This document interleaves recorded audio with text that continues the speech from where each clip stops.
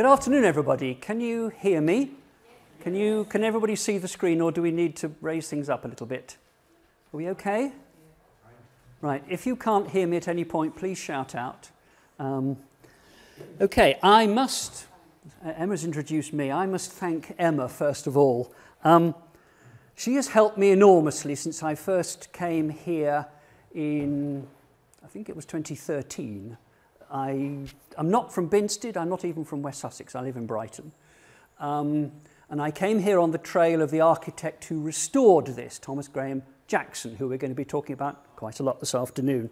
And she has been so supportive and helpful and made me contacts and all that, well, far more than a researcher could normally ever hope to encounter when they're digging around in the locality. So thank you enormously, Emma.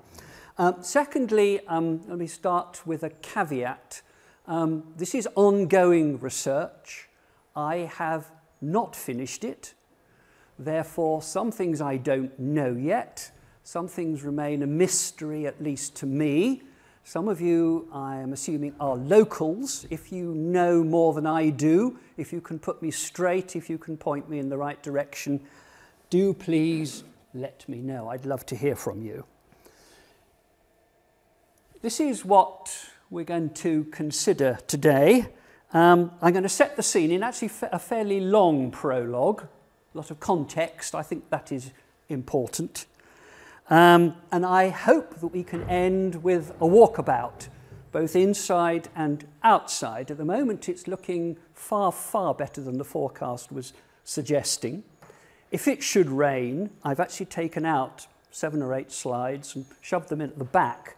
So if we can't go outside because the heaven's open, there are actually a few more things I'm going to talk to you about. And as Emma has just mentioned, this church has just very recently been upgraded to 2-star. That's pretty special. And what I want to do this afternoon is to point out to you and put into context and say a bit about, explain a bit about why some of the things here that helped to get that 2-star listing are special. Because St Mary's, for all that it's a humble little church and you can easily miss it, is actually far from a bog standard 12th century church or medieval church or West Sussex church. This church is special. Okay, so what was Victorian restoration? It had a very wide remit. They defined it rather vaguely. It meant repairs. Of course, we're talking about repairing medieval buildings, old buildings. It meant upgrading, modernising. The Victorians might want things to look medieval, but they didn't want to live in the Middle Ages. They wanted to be comfortable. Within the Church of England, that was part of an even bigger revamping of sort of whole parish structure, parish life, pushed by bishops, but led by individual parish clergy. It was driven from the bottom locally. They were revamping sort of the entire parish locality, and that, depending on your place, could mean the parsonage. We're not going to talk about it this afternoon, but a new rectory was built here, just over the road. If there was a village school, they might develop it. If there wasn't one, they might start it. At this time, Binsted didn't have its own school. It sent its children to Slindon. Slightly later, they then were moved for reasons I don't know, and they went to Walberton instead. And so the church is part of a bigger revamping, revitalisation, modernisation. And it marks a new way of thinking. It's a generational change. The man who was the rector, he was appointed in 1863.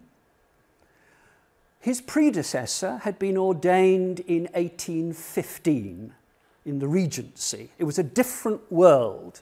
And the clergy who are new in the 1840s, 50s, 60s have different values, different ambitions, different priorities to the clergy of previous generations, just like the clergy now would have different priorities and so on from Mr. Bones in the 1860s or the people in the 1720s. You know, the world changes even if much of what they're doing has actually stayed the same.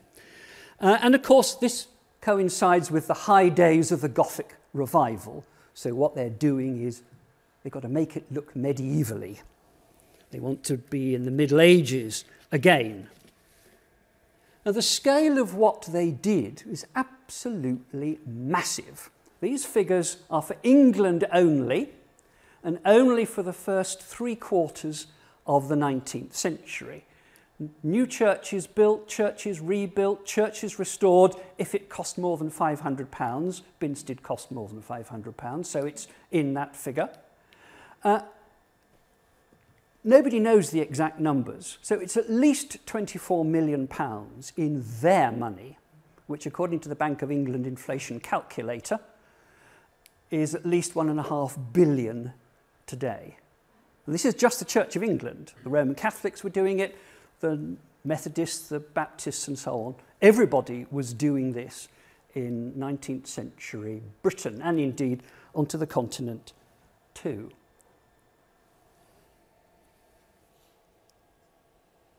Oh, hang on. These are the two men who made this happen.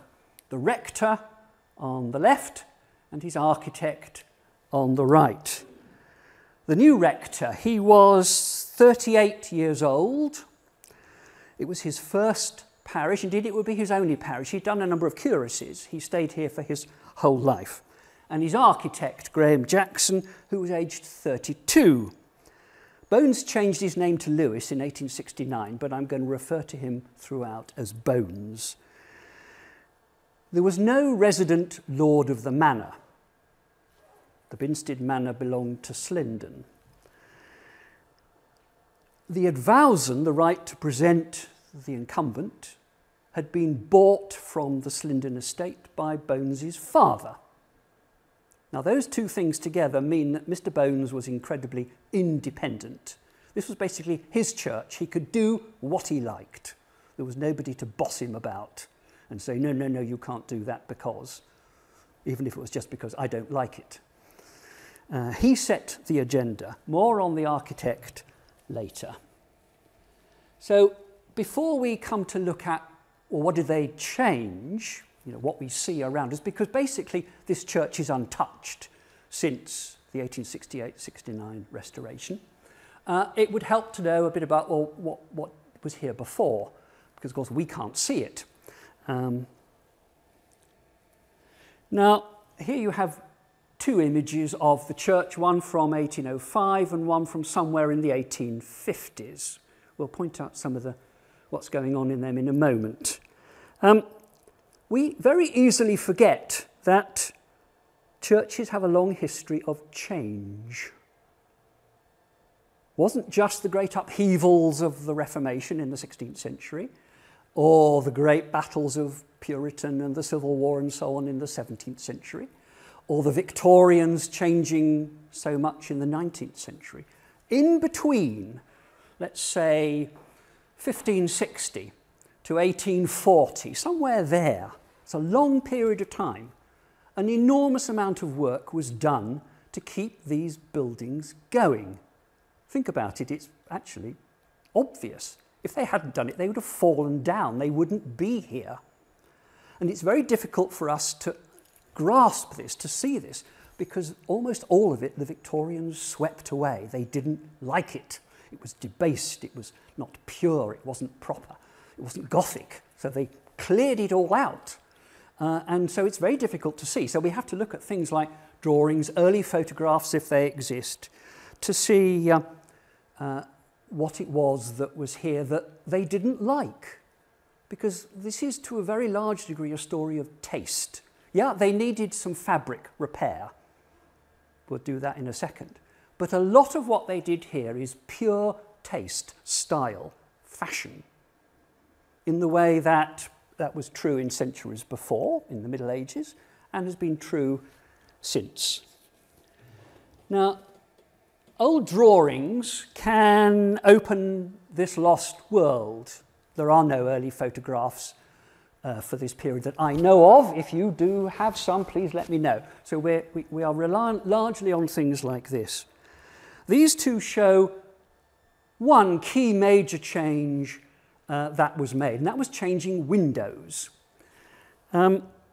Non-medieval windows. Well, there's a medieval window there in the drawing of 1805, so that one, well, it isn't that one, but where that one is. But if you look at this one from the 1850s, it's gone. It's a square sash window. It's not medieval, and almost certainly the equivalent one, the other side, that one, was changed at the same time. The east window, the one, well, it's where that one is, but it's not that window. It's completely different. And if these drawings are accurate, it even suggests that it was altered, it was shortened between 1805 and 1850s. It's a smaller window there than there.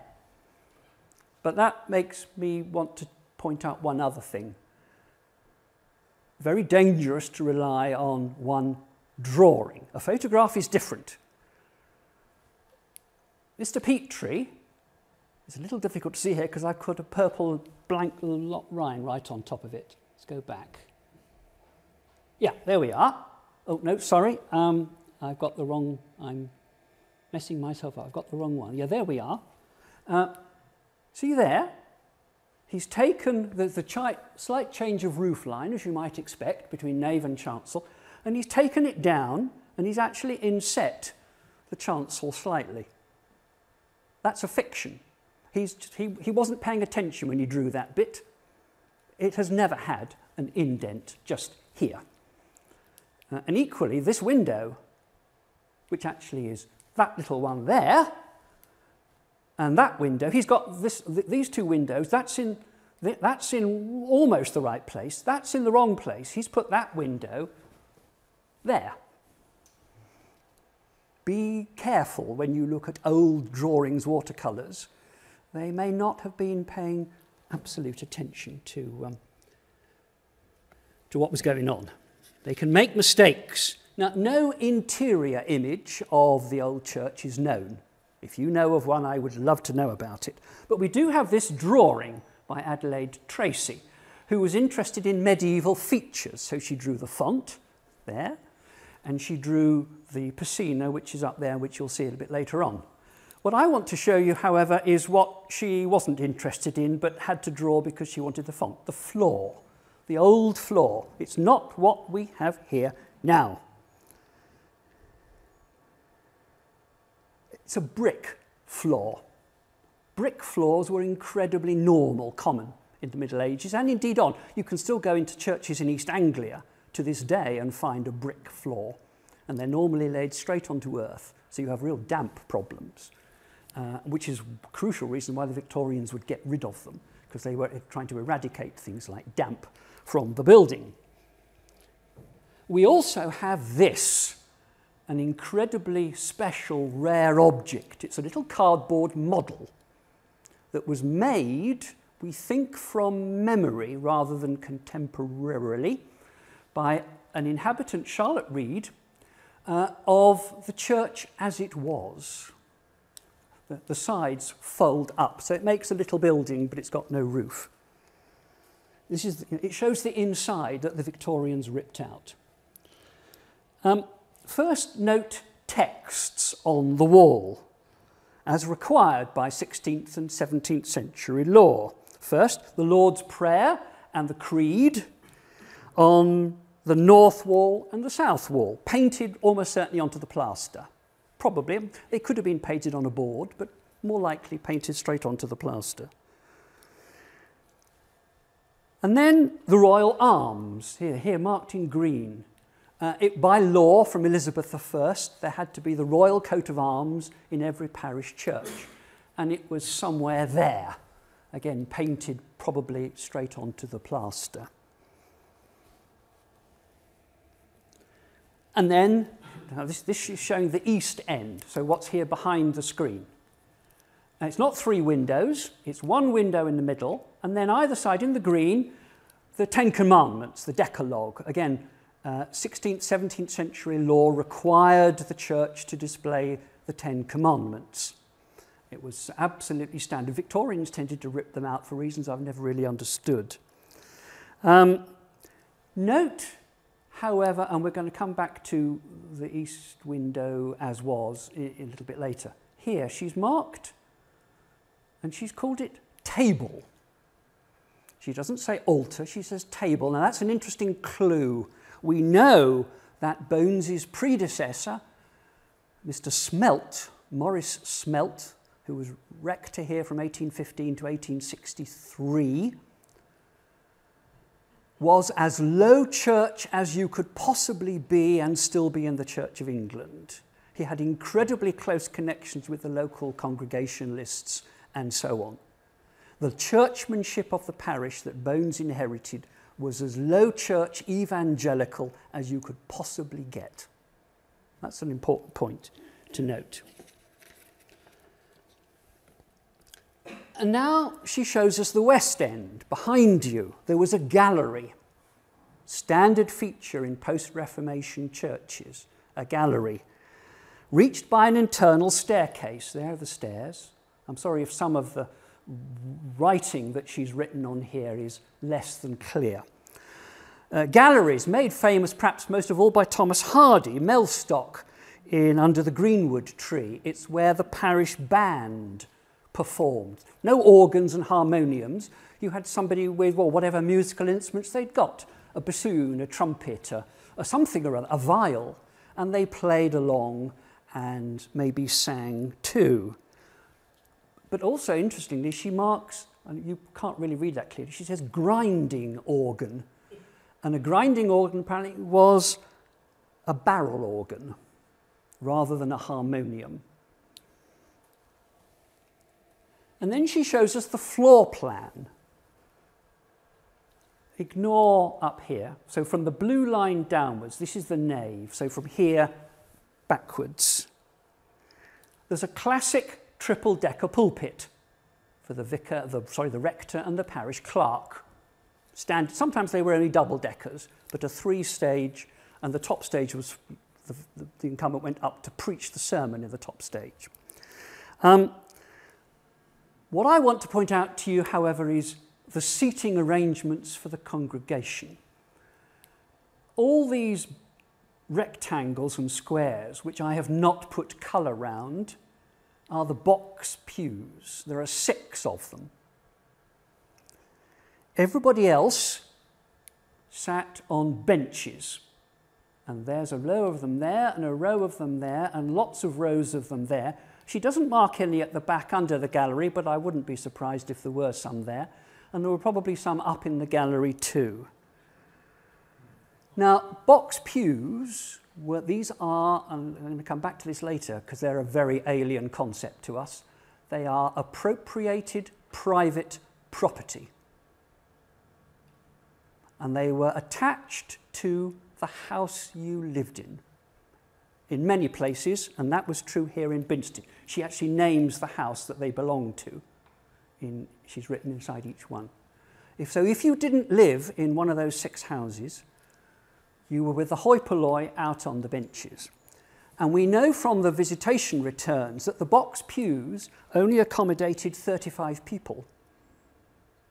So everybody else was squeezed in on the benches. Come back to that later. And we know from the visitation returns that the benches seated 100 people. That's 74% of the seating was all squeezed in on the benches, while 26% had acres of space in their big box pews. Now, the Victorians told everybody who would listen to them, and plenty who wouldn't listen to them, that the churches they inherited were in a dreadful state, like the church itself. It was in need of drastic overhaul. Everything was just awful, they said. Well, don't believe everything that you read, particularly when it is campaigning propaganda. They had an agenda they were pushing, and they needed as much as possible to rubbish their predecessors. We know from modern historical research that the Church of England of the 18th century and early 19th century and its buildings were not fast asleep and decrepit. Yes, there were some grotty buildings. There will always be a variation in maintenance quality. but we actually know that overall the condition of the church's buildings, like the condition of the church itself, was not nearly as dire as the Victorians have suggested. Oh, have I gone the wrong way? Yeah, no, yes. Now, with limited visual evidence for many places, and Binsted is among them, we can turn to documentary sources. And for the Church of England, that means inspection reports, visitation returns. They are our best source. And you've got here brief extracts from the 1859 inspection and the 1865 inspection. These are the clergy returns, so they're filled in by the rector himself. There was a separate church warden's one.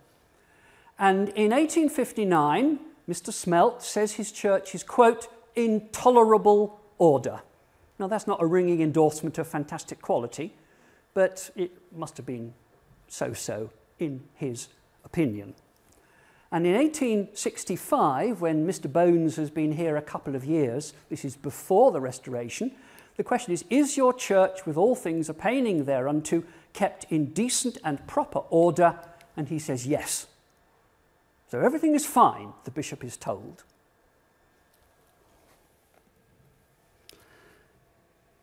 That makes Mr. Bones's report in 1868 to the bishop quite extraordinary. And he says, I'm reading, I've copied out the text.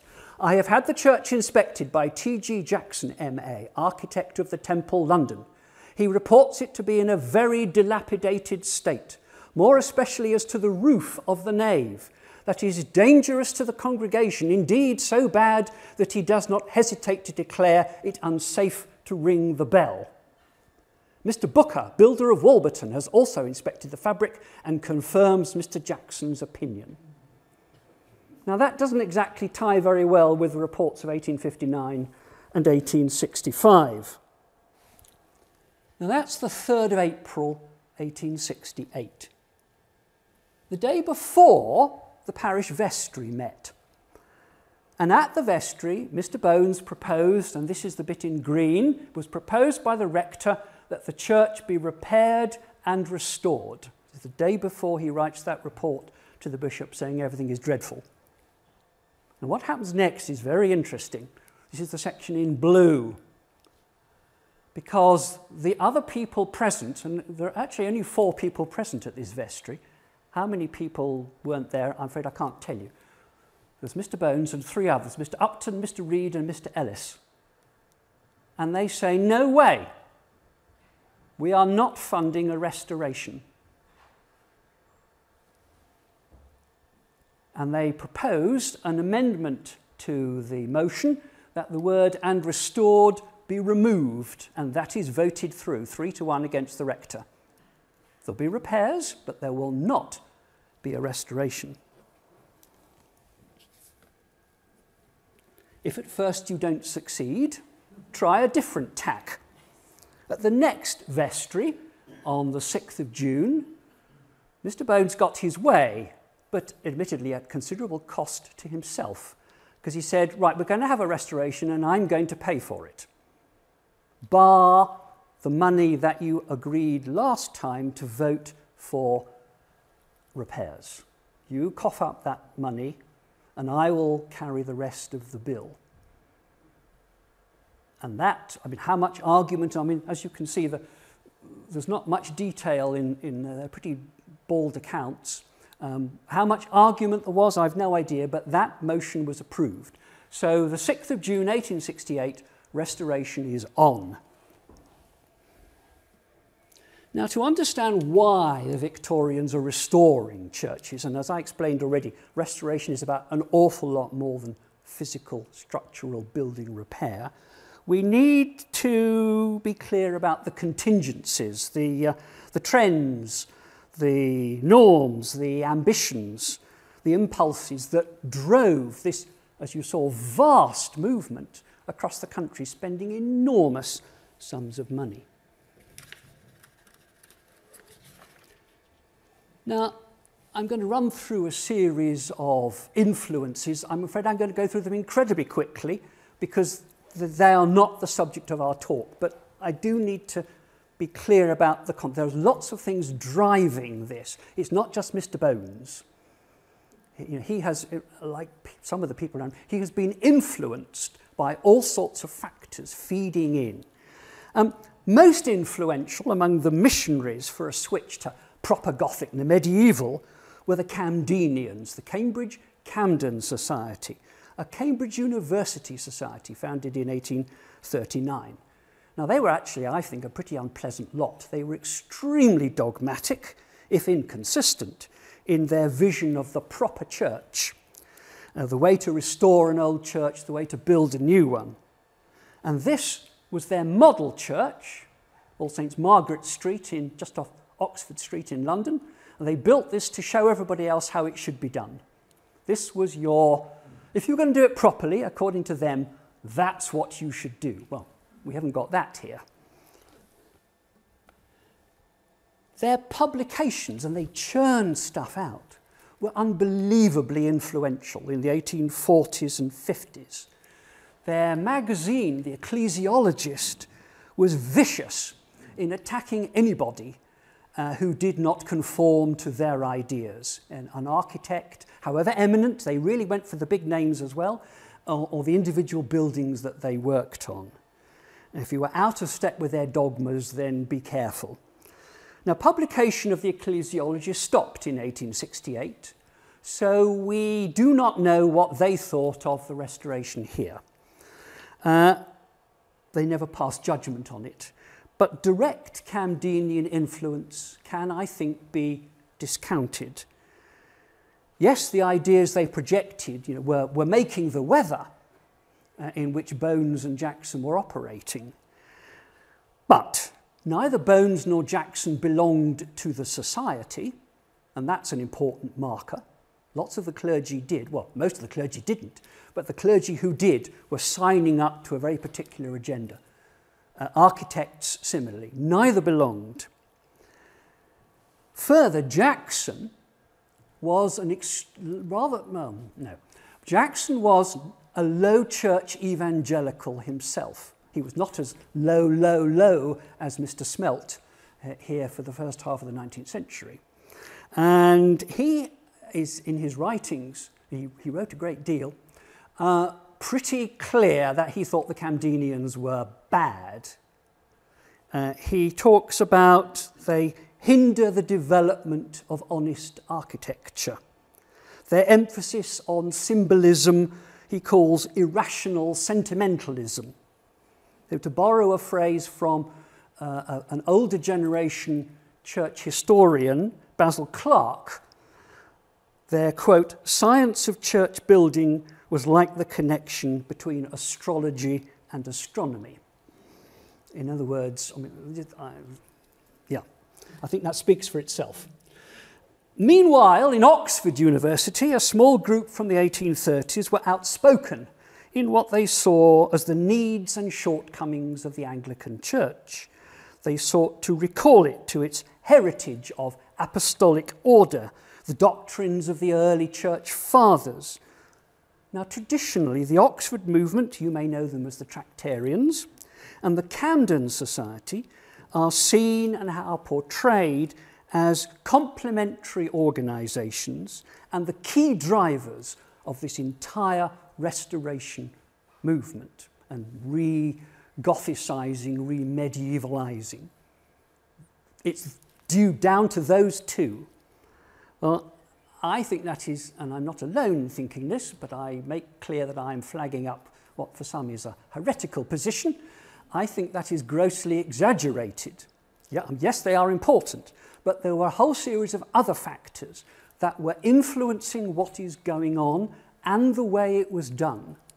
It was not down just to these high churchmen, because above all, they are a tiny group within the church, particularly in the 1840s, 50s, and they do have some pet, extremely high church architects too. George Edmund Street might be the most obvious of them. It's a little group operating for a little group, and the mass the great commonality of England and Wales, are not part of this little huddle.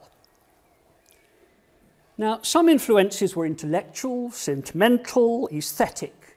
A love of everything medieval grew from the late 17th century, became a powerful influence on the 19th century. Societies were founded to discover the past through physical evidence, documentary evidence. Like, so here's a nice antiquarian. Here's the Sussex Archaeological Society, founded in 1846. Architects and clergy were often keen antiquarians. A high proportion of the early members of the Sussex Society were themselves Sussex clergymen. Bones, interestingly, was not. Maybe he was not an antiquarian. Jackson most certainly was, and by the 1880s, he had reached the pinnacle of antiquarian respectability. He was a fellow of the Society of Antiquaries. And then there was style. Gothic revival was one of the most influential styles of the 19th century. Now, maybe it was fanciful escapism to pretend you're in the Middle Ages. But for a while, the high noon of Victorian fashion demanded everything, down to cutlery and cushions and chairs and wallpaper. Everything must be Gothic. Rather like everything must be William Morris now, everything must be Gothic. Fashion is an important marker of who you are or who you aspire to be. And quite different push factor, or is it a pull factor? The Victorians were not nearly as self-assured, confident as we assume. In the 1860s, this was displayed in the new so-called battle hymns that were written, like "Onward Christian soldiers, fight the good fight." That's why they're called battle hymns. They have a very period-specific meaning that is now completely lost on us. Not quite a battle hymn, but the Church's One Foundation, which was written in 1866, betrays an extraordinary bearing of the soul, deep anxieties underneath and a superficial confidence. You will know this verse, and I've highlighted bits in the we see her, she's talking about the church, we see her sore oppressed by schisms rent asunder, by heresies distressed, ... The cry goes up, how long? And soon the night of weeping. The night of weeping is now, 1866. And a verse which is not sung now.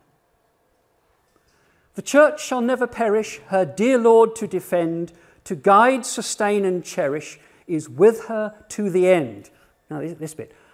Though there be those who hate her, and false sons in her pale, against both foe and traitor, she ever shall prevail. I mean, that's as good as the red flag. Now, claims by scholars that the Bible could not be literally true raised serious alarms. That the authors of such outrages were often clergymen. Essays and Reviews was a series of essays by every single one was an Anglican clergyman.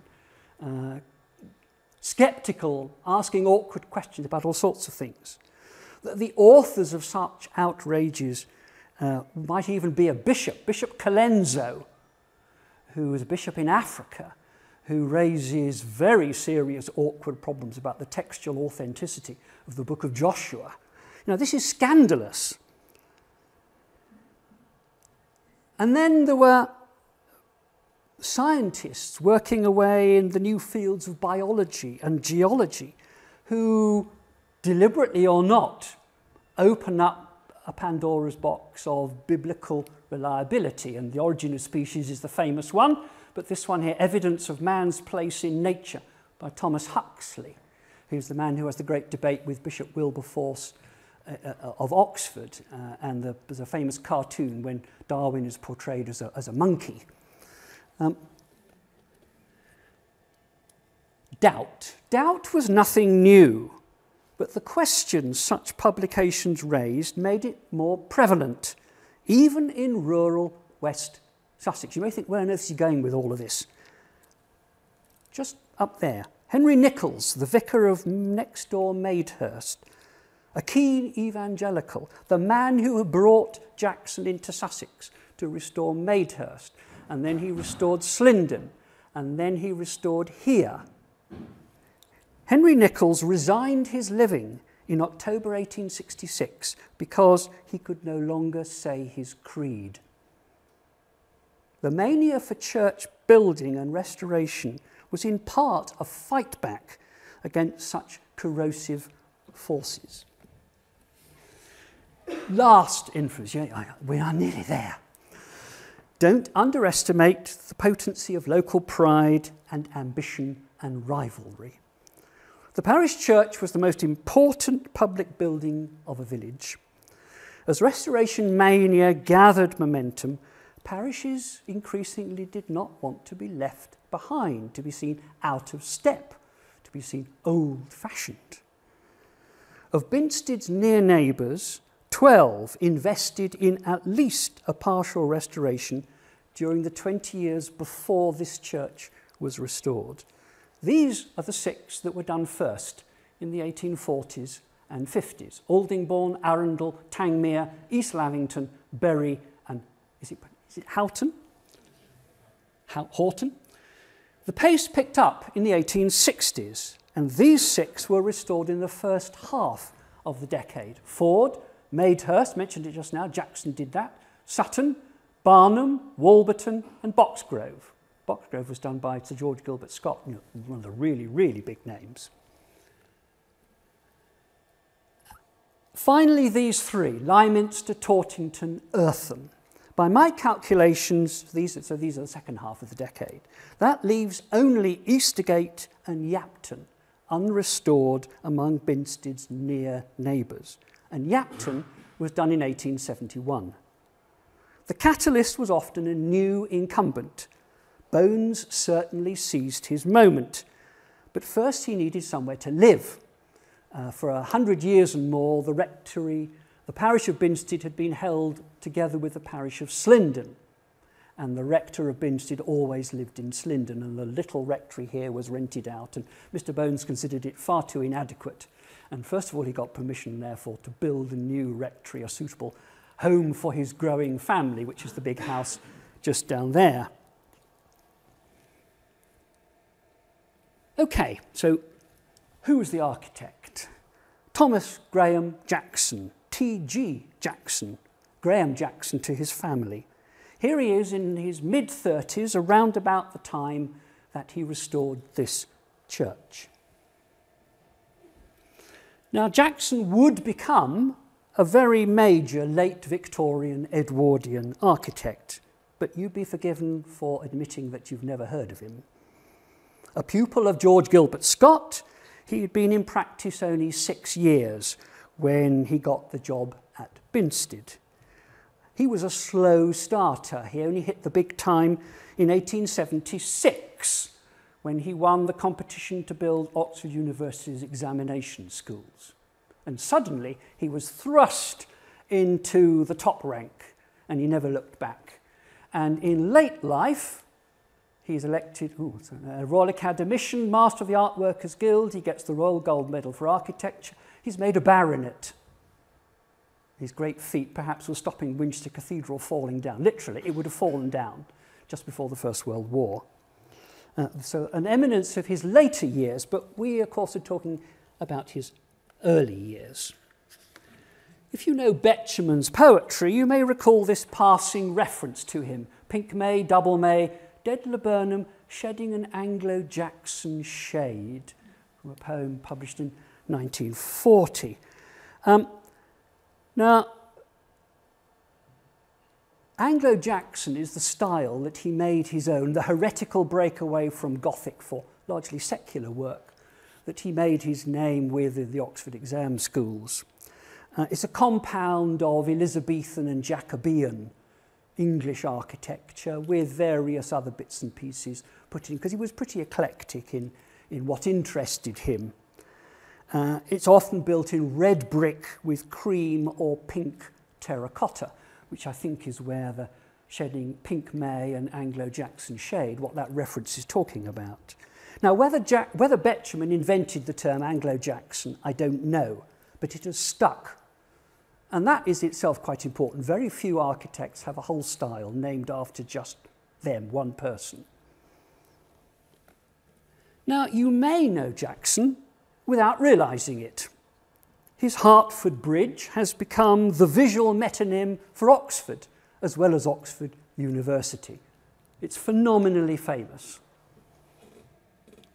You may know the story, I talked about Winchester Cathedral, you may know the story of the diver who for a lot of years, shortly before the First World War, worked underneath the cathedral in the peat bog that it was built on, laying concrete blocks to stop the cathedral falling down. Walker is well remembered. He's got a nice little statue in the cathedral. He was working for Jackson. Walker the diver is remembered. Jackson the architect who worked out what to do is largely forgotten. He was, by the way, at this stage, Winchester diocesan architect. Do you like cocktails? Yes. If so, you've probably drunk out of a glass that shape. And you think, oh yeah, this is, yeah.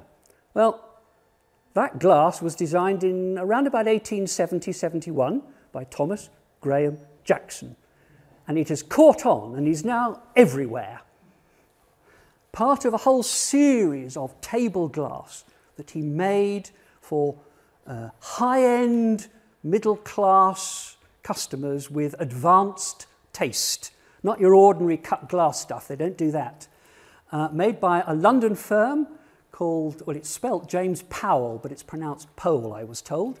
Powell and Sons of Whitefriars, just off Fleet Street. We're going to come to them later because we have some of their work in this church.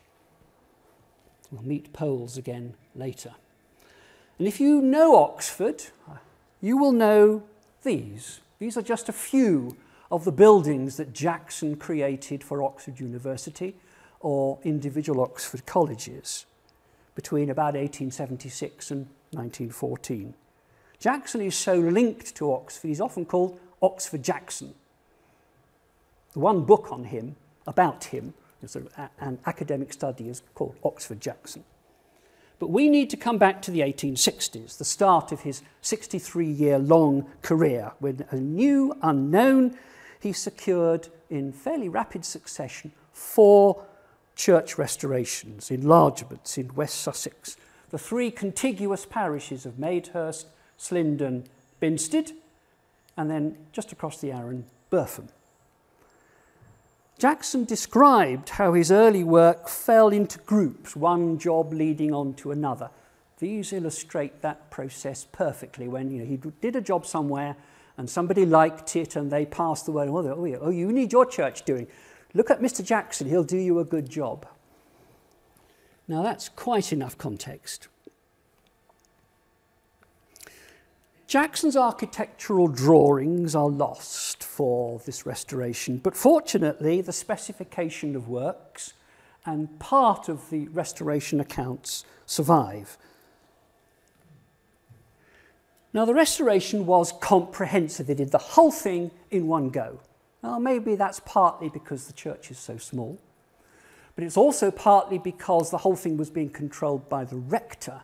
And part of the problems when you wanted to restore a church, or indeed you want to do anything to a church, and it would be true even now, is that ownership or financial responsibility for the nave and the chancel are held by different people.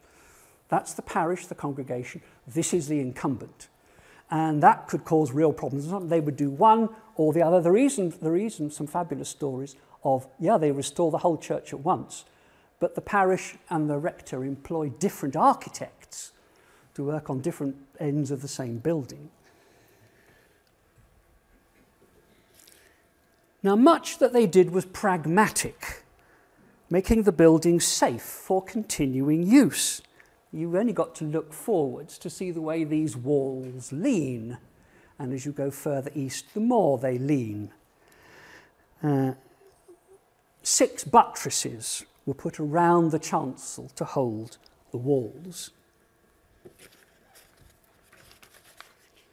Weak sections of wall, rubbly, because these are made of rubble walls, standard medieval construction, just sort of rubble held together with cement stuff. they were repaired with flint, and we know from, Emma, you might remember, when would people cut holes in the plaster to see what was going on? It's a few years back, wasn't it? 4 years ago. Is it? Right, okay, thank you. Yeah, and I think it was that one there in the west wall. We can see actually some of the repairs were done in brick rather than simply stone. And we know from the accounts that they cut up ledgers. We have this idea that the Victorians were very precious with all the antique relics that they discovered. Well, you've only got to see what they did at Lewes Priory, drive a railway through the middle of it, to know that that can't be true. Victorian restorers, and I'm afraid Jackson is among them, were notorious at pulling up ledgers, people's stone gravestones that are laid on the floor inside the church, and cut them up. And we can look at some of them later. You see they've been hacked about. And some of they get reused as ordinary paving, but also they cut some up and use them as bonding strips to hold longer sections of the wall repairs together. Right, now remember Mr. Bones reporting the roof was so dangerous they mustn't ring the bell because it might fall down on the congregation. They had hoped originally to be able to repair the roof. That proved impossible. The rot was far too extensive. So Jackson created an entirely new roof, the entire length of the church. The Victoria County history will tell you that there is some medieval woodwork up there. I'm afraid it's wrong. There's none. It's all a Victorian or repairs that have been done since. It's combination of tie beams, that's the great thick cross pieces, with the vertical post in the middle, that's a king post, with then the diagonal struts, and I'm talking about the nave section, the chancel's different, much simpler, is amazingly complicated. And here we have two tie beams together, which make a kind of chancel arch. Now, it's said that Jackson was copying what was here before. In fact, the accounts show us that all sorts of new work, additional work is added. This roof, I can't tell you how because we don't have the detail, but the complexity of the structure is far greater than the old roof that was replaced. It is an exceptional piece. It shows a relaxing of Gothic, even for churches, which is normally associated with the 1870s. And this is 1868-69, so this is right at the beginning. It's very vernacular. I mean, this is the roof of a barn, not the roof of a church. Vernacularization, the scholars call it.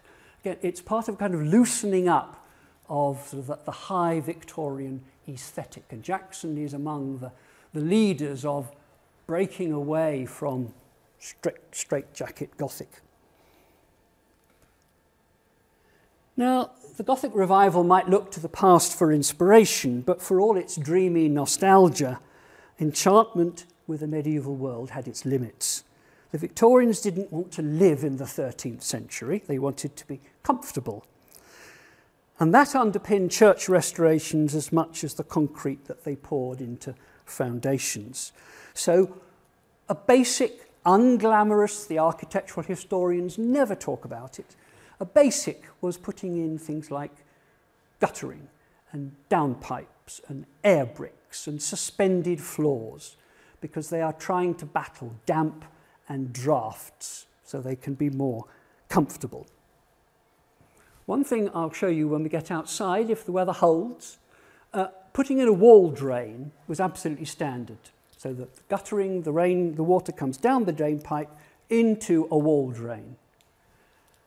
Go anywhere else and you'll see the wall drain go round the buttresses and whatever else there is.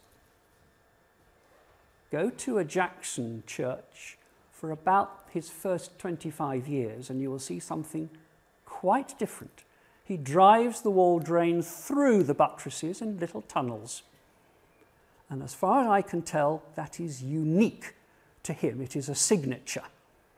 I have seen quite a lot of churches. I'm an avid, sad church crawler, and I have never seen, both in the books and ones, anybody else doing this at any point in the 19th or indeed the 20th century.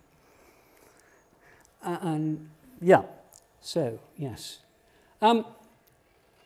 Damp-proofing floors. We talked about the bricks, probably almost certainly laid straight onto earth. They would, if we look at the floor here, we've got wooden floorboards where the benches are, and we've got tile walkways. The tiles are laid on concrete. The benches are a suspended floor, and the air bricks keep the air going underneath. This is about trying to keep the building dry. Of course, the crucial thing that they didn't do was put in a damp course, and I'm afraid the church is looking terribly damp, damaged at the moment. That's one thing they didn't touch and maybe should be criticised for. So yeah, part of the big battle against damp. Drafts. The Victorians didn't want to be drafty either. They had great big thick curtains over their windows, and you pulled a curtain across the front door and so on. Perhaps your granny did that. Now, drafts is more difficult. You could make sure the windows shut properly. But I think basically the Victorians failed to control drafts. But Jackson, I think, was actually really rather successful. If you can turn your head around, we'll look more closely when we go walkabout, at that door. You can actually see it also on the vestry one, but the door has got a rebate. And it's been made to fit, and it's a medieval stone doorway, and the original door fitted the inset. Jackson has made a bigger door, which rebates to slot into the inset as a draft, an anti-draft measure. Well, you might. Jackson did this his entire career. I've seen doors that he did after the First World War, which are still rebated. Or, I've never seen a Jackson door that faces an exterior, or even into some staircase, which is not rebated. Now again, like the tunnels through buttresses, I have looked, believe me, at a very, very large number of Victorian church doors. Even by the big names, Street and Norman Shaw and Pearson and Scott, Butterfield, none of them put rebates on their doors. None of them. I have yet to see a single anybody ever do this apart from Jackson. He did have medieval precedent. There are some surviving medieval doors with rebates. And Jackson has picked up on this idea right at the beginning of his career, and it runs all the way through as a very distinctive signature.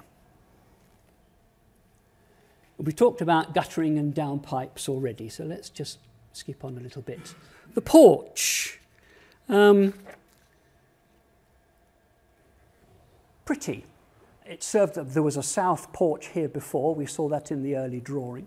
He opens up a blocked north doorway, and there's a vestry through there, which we can open up later so you can see, because there's a point to be made about that. The porch is rebuilt, and he makes it, it's very picturesque. It's modelled on surviving 14th, 15th century examples. So it's nothing like the one that was there beforehand.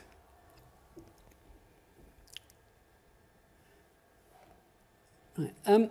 Now, during a restoration, they were always incredibly concerned to preserve very carefully surviving medieval features. I mean, this is an era obsessed with the Middle Ages. You know, this is what they're trying to emulate in some way. So Jackson very carefully preserves the font, which is there, and the piscina and aumbry. Well, whether the aumbry is actually pre or post-Reformation, I'm not sure anybody knows, but they're carefully preserved. He actually even takes the font out and has it cleaned and put back again and gives it a new lead lining. Windows, surviving medieval windows. They were highly valued, like things like a font, carefully preserved. Here, that meant there was a little window there, a little window there. This one was already blocked, because there's a very strange structure outside, which I'm not sure anybody really knows what it is, but it looks like a very, very peculiar tomb. And then there's the west window, which is rather more rebuilt. So they are carefully looked after. The stonework is repaired. During the work, the builders found remnants of a window that had been here and was blocked up, this long, thin lancet. Jackson opens it up, repairs the stonework, puts glass in it so it's brought back into use. Again, if you found little, even tiny fragments of a window, then you recreated it, you put it back into use. You know, the medieval is highly prized. They were also, like there, on the lookout for anything they might discover. Now, you can't see these two at the moment. We won't see these till the walkabout. They found two medieval tiles, and Jackson reset them in the floor. One is, I'm standing on it, and the other is underneath this box. We'll move the box and you can see them. This is a more interesting one. This is probably 14th, 15th century, an incised glazed tile, much rare. This is a fairly bog-standard medieval encaustic tile. That was the window I was referring to. These things, there it is, and there it is. The builders uncovered these wooden stumps in the wall. And you may think, if you don't know what I'm going to talk about, you know, what on earth are they? Why are they? You know, they look seriously ugly. Excuse me while I take a quick sip.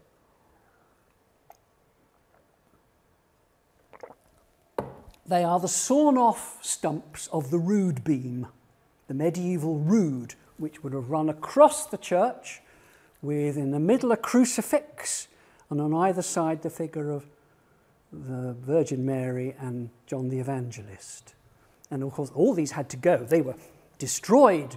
Help me out here, Andrew. Is it Edward VI takes down rood screens? Right, yeah. Now, whether there was a whole screen as well, I do not know. I think nobody knows. But there was certainly a beam. This was kind of the simplest version. And for a church as small as this, that's maybe all there was. Now, I mean, they are a fabulous testament to the violence of the English Reformation. You don't very often see clues like this of the iconoclasm that got people going in the 16th century and then again in the 1640s.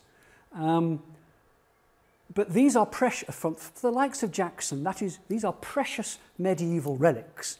They must be carefully looked at. He had them carefully cleaned and oiled or whatever, and they are left very, very visibly on display. That is deliberate. Now, every restorer and clergyman probably hoped they would find wall paintings under the post-Reformation lime wash, whitewash. Now, Jackson and Bones struck gold. An extensive cycle, quote, beautiful and perfect mural paintings, both figures and decorations, which seem entirely to cover the church. There, as you will see when we walk about, that is all that's left. I don't know, I've never been able to find anything about how Victorians dealt with wall paintings when they uncovered. I mean, now there's a serious science to it, and people really know what they're doing, and they can be very, very carefully conserved. I'm not sure whether the Victorians did anything or not.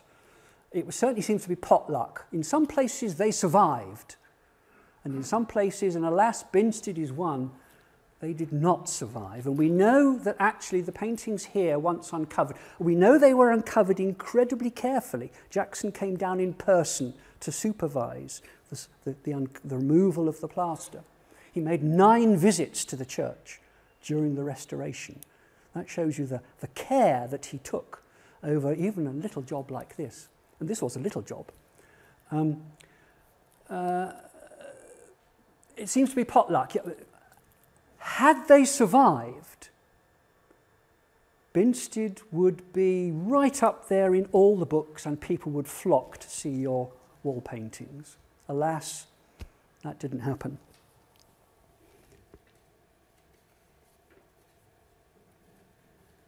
We talked about the windows. Okay, new window, heavily restored, repaired window, new window. Yeah, new window. That early picture I showed you of the 18th, possibly even early 19th century sash windows, got rid of them all. Horrible, nasty things. They're not proper at all. They're not inappropriate. They're debased in style. So Jackson creates medieval-looking windows. As far as we can tell, they didn't find any fragments of the original medieval windows there and there and there. So these are pure conjecture. We have no idea whether they're anything like the original windows. I mean, they are beautifully, scholarly, accurate 13th century, early English windows, but I think they are completely hypothetical. And that was often the case. There was no evidence to show what the original window that had been removed, what it looked like.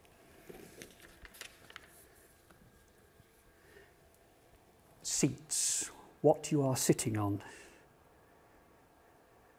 You are sitting on benches that Jackson designed. We call them pews. The Victorians did not. In Victorian vocabulary, they are open benches.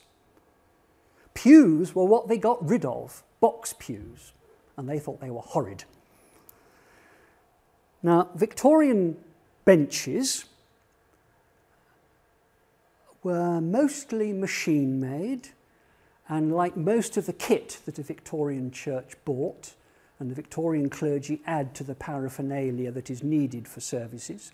That's often why they build a vestry, because they got more clobber to house. You would buy this stuff, mail order from a catalogue. There were a whole series of specialist firms sprung up in the 19th century that sold mail order, catalogue, well, you name it, whatever you need, you bought. I have one of those, one of those, one of those, one of those, and one of those for my new church, thank you. Now, Jackson belongs to a very special group of what they call themselves, I think I mentioned this already, art architects who turned their back on this commercialization. No. They are artists, and they design every little detail themselves, right down to hinges and things. These benches are bespoke design, handmade by the contractors' carpenters. Bespoke designs mean that every place he goes to, his commission, things are different. It would be a problem if they weren't. Obviously, however, there can be similarities. These are the closest.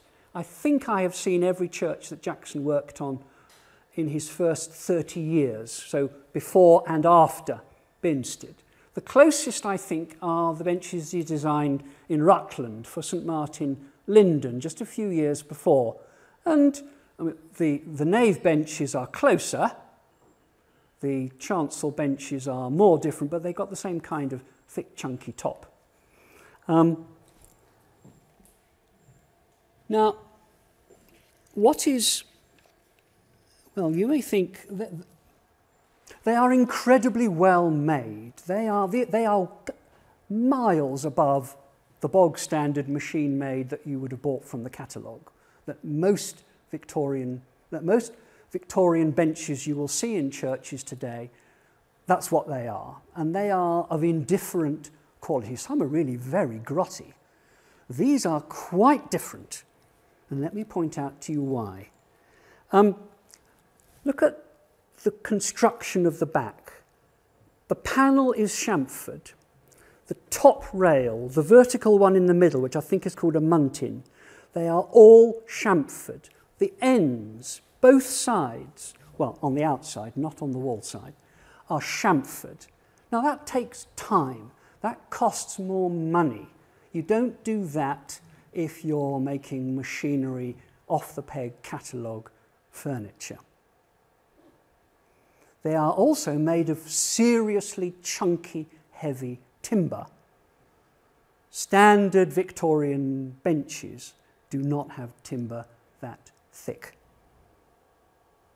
And now finally, if you can see, look at the bench end. Look across the aisle to the end.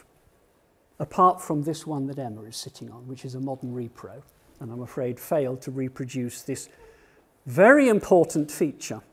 You can see incredibly visually on display 3 tenons. Now you could easily think that, oh, this is grotty carpentry. No. This is very serious. John Ruskin, the great Victorian art critic and philosopher, preached the honesty and integrity of materials and craftsmanship. If something is made of something, whatever something is made of, it must show that it is made of. They rejected Victorian stucco, pretending to be stone. Carpentry, you must show the joints. This is honest work. Jackson describes his early life, his growing, sort of his adolescence and his apprenticeship under George Gilbert Scott as, quote, steeped in Ruskin. Those bench ends shout Ruskin. They are almost kind of political statement. The pulpit. You might not think too much, you know, sort of look at it without too much of a glance. Oak on stone. Standard medieval combination, nothing terribly odd there.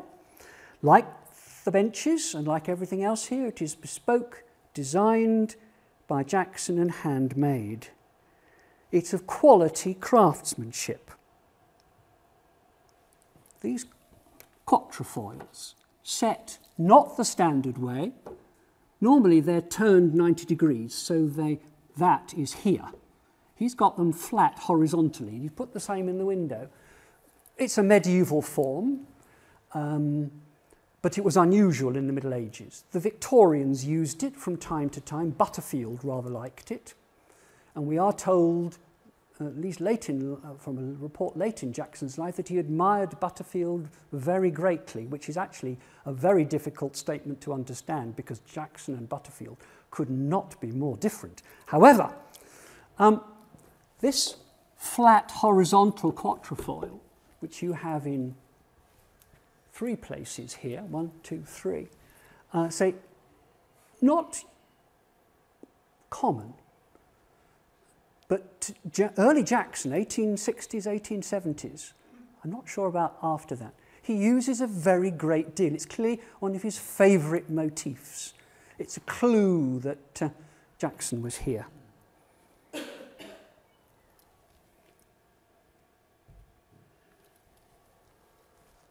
Where I'm standing, if you know this church, there is a very peculiar step. Well, you'd expect to step up into the chancel, but there's an inset here. It comes in. And you think, what on earth is going on? And you can see in the stonework a couple of places where something has been filled in. Well, that is because that used to be here. A screen.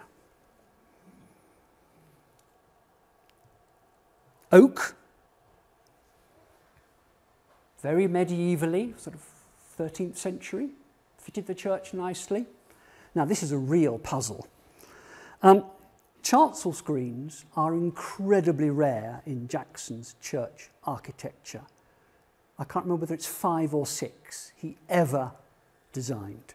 We know for certain that it's his. There are his details to the carpenter in the specification of works. A stout evangelical, a screen was not part of Jackson's working ideas. This must have been Bones's idea, but why he wanted it in so small a church is, I think, one of the most fascinating mysteries about what to make of Mr. Bones, and I don't really know what we make of Mr. Bones. It seems to me, my personal subjective opinion, that in a church so small, a screen is completely bonkers. Particularly when, and you'll see this later on, the benches, the front rows have gone. There was 1 more row here, you can see the marks left on the floorboards, and there were 2 more rows here. This front row, the bench was here. and the screen is here. It was, I don't know, very odd. The screen. Have you ever noticed that, and that, and that, and there's another one over there, these little twiddles in the plaster at the end of this internal arch is called a scoinson arch. They're purely decorative, they serve no function whatsoever. I've never seen any anywhere of any period. I think they are, bold claim, I think they are unique. The floor. How are we doing for time? Right, yeah, okay, yep. The floor is, well, out here is ordinary. Wood floorboards for where the benches are, and plain red or black tiles for the walkways. If there'd been a bit more money and a bit more space, there might be one or two other colours. There might be some green. Certainly in the chancel there might have been.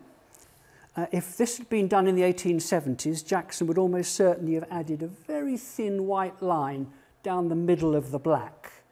But the floor where you are, where I am, is incredibly ordinary. As opposed to this, which when we've moved the screen and you can come and have a look at, is quite extraordinary. To my mind, it is the greatest treasure of this church. And why John Betjeman, his classification of something that is top-notch is, was it worth cycling 10 miles into the wind to see? That floor passes the Betjeman test, in my opinion. Let me explain why I think this is so spectacular and special. First of all, it's special because what it isn't. High fashion 1860s, but equally 1850s, and it's going on after this, dictated that chancel pavements were more elaborate than nave pavements. And the whole Gothic revival in Britain was about emulating North European medieval.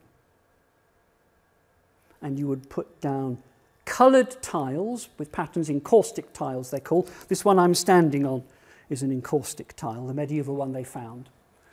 And into that, if you got some money, you would probably set some small pieces of very fancy marbles. And you will see lots of Victorian churches, or churches restored by Victorians, certainly from about the 1850s onwards, that have got a chancel like that, and this elaborate pavement of coloured clay tiles and pieces of marble. Well, there are no coloured clay tiles there. There are no pieces of marble. Well, actually, I'm not certain. Come back to that in a second. Jackson created pavements like this in the beginning. We talked about this church in Rutland, 1863-66. There is part of the chancel pavement he laid. And there you can see these coloured tiles, as green, and there are the pieces of marble. Just up the road there, Slindon, here is part of the chancel pavement in Slindon, exactly the same idea. But here you have got something which looks nothing like that. What is going on? Well, first of all, what he's not doing, remember, was clay tiles and marble. That floor is made of glass. I will say that again. That floor is made of glass. Come back to Victorian technology in a moment. And then it's patterns. And it's got a series of very distinctive patterns. I'm sorry, one or two of them are very poor quality. This one is taken through a glass plate looking down into the floor below. These sort of interweaving circles, figures of 8, and they go around the edge, and there are some more up in the sanctuary. They are called cosmati work. You will find them in 12th, 13th century churches across Italy. There are a lot in Rome And there is an example in Rome. They're made in marble, but a cosmati pavement. That's where that piece has come from. And then you've got some very interesting shapes in some of the side panels. This thing, well, I don't know, what do you call that shape? I don't know, that wiggle. Well, that's where it's come from, a mosaic floor like that in the Venetian Republic from, again, the 12th century. And then you've got another shape. This is the Binsted one, and again, they're in these smaller panels. What do you call that thing? It's a bit like a sort of baby's dummy almost. And there's the original from Byzantium, from Istanbul.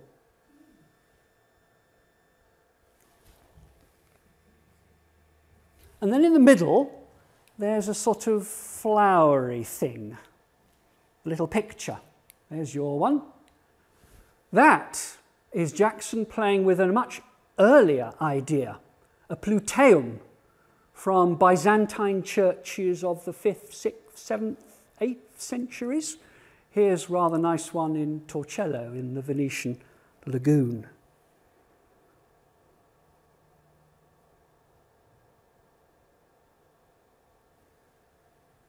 This could not be more medieval Gothic revival Victorian if you tried. It was made by people I've mentioned already, this firm Pole, James Pole and Sons of Whitefriars. It cost, we know exactly, £9, 12 shillings. It took 15.5 days' labour to lay. Jackson came in person to supervise. It notes, they even note, sorry, I should have moved on. There is the cash book of Pole's recording all these details. They even tell us they were working, including Sundays. Simultaneously, 1869, Slindon had him back to start doing some elaborations in the chancel. And he put a reredos across their east wall behind the altar. It's made of exactly the same stuff.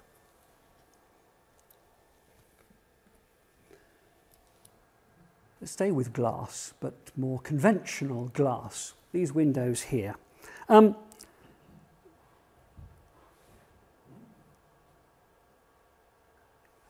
Clear windows.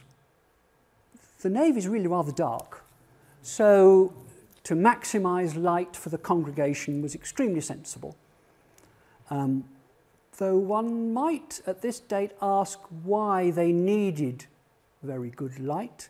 1869, this is before the 1870 Education Act. How many people in Binsted could read? It's a very good question I can't answer. I suspect literacy here was not that high. So the idea that they could read their hymn book or follow service in their prayer book is, I think, possibly fanciful for some in the congregation. But for others, that would have been no problem.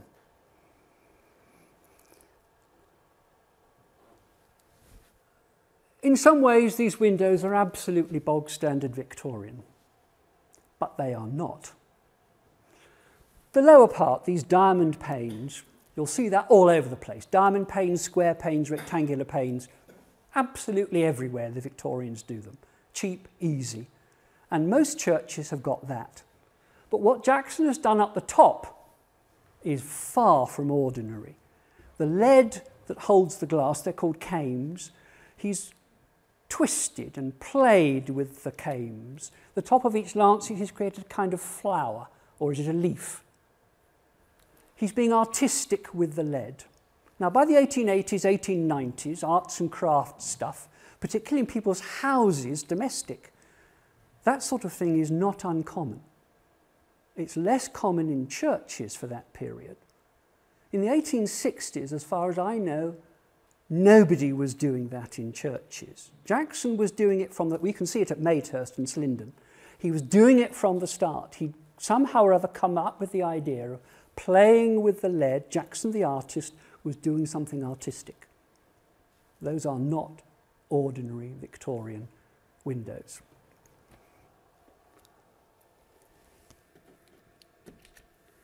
We need to look at the stained glass. Actually, I'm going to skip that one. Let's come to the east window. You can't see it properly, I'm afraid, because of the screen, but you'll see it properly later on. There's a rather poor image of it. And here is, again, from the same Pole cash book. Poles made the floor. They made that window. They actually repaired the glass and made much of the window in that one, but we can talk about that one later on if you like. It cost £26 9 That, the Bank of England tells me, is equivalent to about £3,400 today. That strikes me actually being very cheap, £3,400. I think you get it for £3,500 now. This is a very important set of information because it tells us the window is actually designed by two different people. The lower bits, the grey is called grisaille, and the flowery bits and the geometrical shapes, bottom and top and up in there, that's Jackson. But the two pictures, left and right, the feeding of the 5,000 and the Good Shepherd, there they are, Good Shepherd feeding 5,000, were designed by somebody called Henry Holliday. Henry Holliday was a big name Victorian stained glass designer. Like Jackson, he worked freelance for Poles. Actually, he did a great deal for Poles, way more than Jackson. But what it tells us is, look here, to the Holliday from stock. Holliday did not design those two panels for Binsted. Jackson didn't go to him and say, please design me blah and blah. Jackson took these out of Pole's stock because that's why they were in stock. Holliday had designed a window for the church in Westerham, Kent in 1864. And it's a whole series of panels of subjects. And here are your two. There's the Good Shepherd and there's the feeding of the 5,000. So Jackson has swapped them over. You can also tell, although I'm afraid the quality of detail is not as ideal as I would like, that if you look here, for example, that he has brightened the window overall. He has actually, in some places, changed the colours completely. A white flower is red here.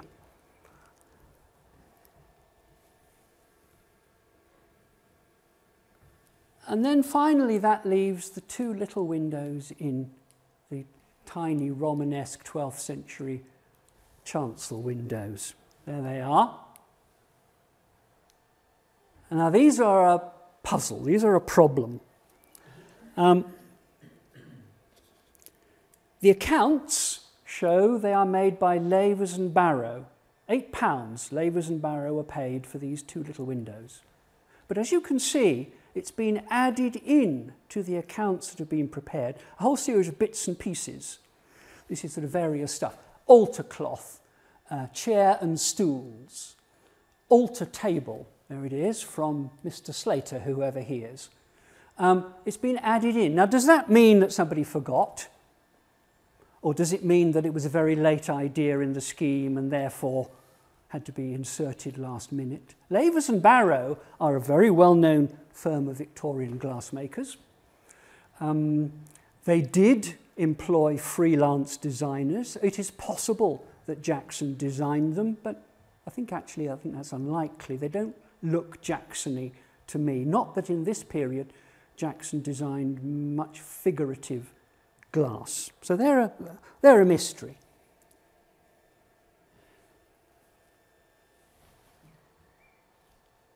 The whole thing that we've been talking about, it cost £867, 18 and 8p. And the Bank of England tells us that that's equivalent to about £72,140 today. Again, I don't believe, if that conversion is accurate, I can't believe you could do all this for only £72,140. And as I told you at the beginning, Mr. Bones coughed up almost all of it. There was no public appeal. They didn't go to any of the organisations like the Diocesan Society or the Incorporated Church Building Society for a grant. They funded it entirely from within the parish. a small amount from the parish rate, £80 in subscription. So this is the money that Bones says, I will pay for everything if you give me that money that you promised already. So it is almost entirely funded from the rectory. In every sense, this project was driven by, belonged to Henry Christopher Bones, the rectory.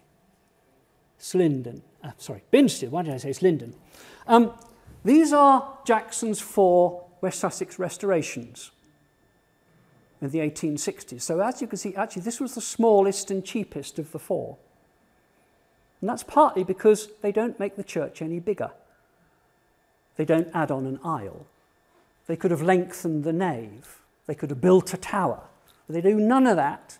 They keep the church the same size that it was, presumably because they didn't need it to be any bigger, even when they'd removed the seating in the gallery. And that tells us something about how realistic this restoration was. Some Victorian clergy got incredibly carried away. And looking at it from today's perspective, they burdened their parish with a church that cannot possibly be sustained because it is way too big. And that refers to building new churches as well as restoring and then enlarging older ones. Bones, for whatever reason, kept things appropriate to Binsted. But Binsted is no ordinary, small, rural West Sussex church. Historically, architecturally, it is an undervalued heritage asset that provides material evidence for significant parts of England's history, like the sawn-off rood beams, like a love of Victorian technology, new inventions. In turn, the way these tie the church into the narrative of England's past establishes meaning, valuable meaning, for a local community. St Mary Binsted is special.